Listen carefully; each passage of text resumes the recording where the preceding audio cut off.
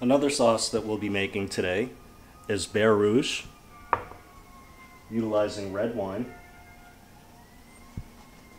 butter, some aromatics, in this case a fresh bay leaf, and shallots.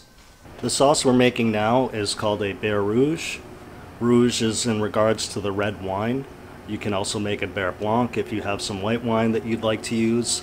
The best wines to use for either a red or a white one is on the drier side, not too sweet. And what you want to do is you want to take your wine and you want to reduce it by about 2/3 with shallots. If you don't have shallots, you can use onions. You can use the white of leeks. This has already been reduced, and now I am just heating it up to infuse the aromatics that I put into it, and that is a sprig of fresh rosemary and a fresh bay leaf. But this is fully reduced, and at this point what I'm going to do is strain this red wine reduction into a separate pot.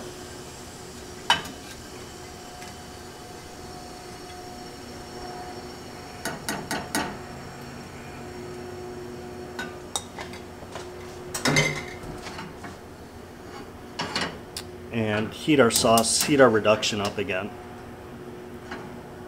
And once this red wine reduction comes up to a simmer, what I'm going to do is I'm going to start emulsifying pieces of butter into this red wine reduction with the aid of a whisk.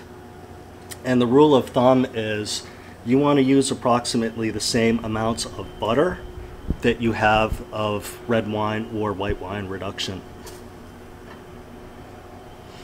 Now, this is a really temperature sensitive sauce, and what that means is you want to take into consideration the applications for it. It's great to have with a steak, but it's not a good idea to pour a Beurre Rouge over a steak that's nice and hot that just came out of the pan, because the heat from that steak will cause your Beurre Rouge to curdle or break.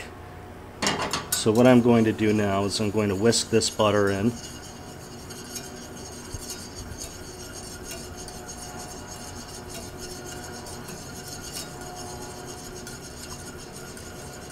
Once that amount is whisked in and fully incorporated, I'm going to add some more.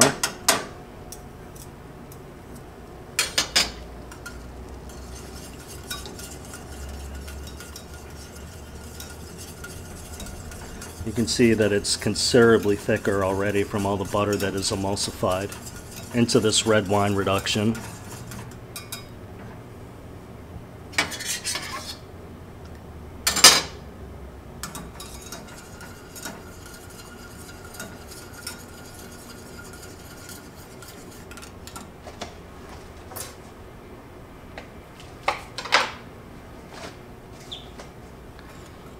If you run into problems by adding more butter than your wine reduction can accept and it starts to curdle or break, you can have a little container of room temperature water by your side and add a few drops of water to it to save it from curdling. It's also a handy thing to have and good to be aware of. Now, this is nice and thick. Nice and thick. I can add maybe a very small amount of butter more without worrying about it breaking. And now that I have my last addition of butter in here, something that is valuable to do is to turn your heat up high and let it actually bubble a little bit, because that convectionary movement of this simmering liquid will further emulsify, physically emulsify the butter into the wine reduction. You don't want it to go too long that way or it could fall out of emulsion. And now what I'm going to do is take this and put it into a separate container, a plastic container. This is important because plastic doesn't conduct heat and metal does. So this is going to maintain the proper temperature of this sauce. You just don't want to put it someplace that is too hot or too cold. So back here, where it's warm, is a nice place for it to be. You don't have to worry about it breaking. And that's a Beurre Rouge. Into problems with your Beurre Blanc or Beurre Rouge breaking, what you can do is, with an immersion blender or bar blender, zap it for a few minutes. The high RPMs of the blades will really help you emulsify.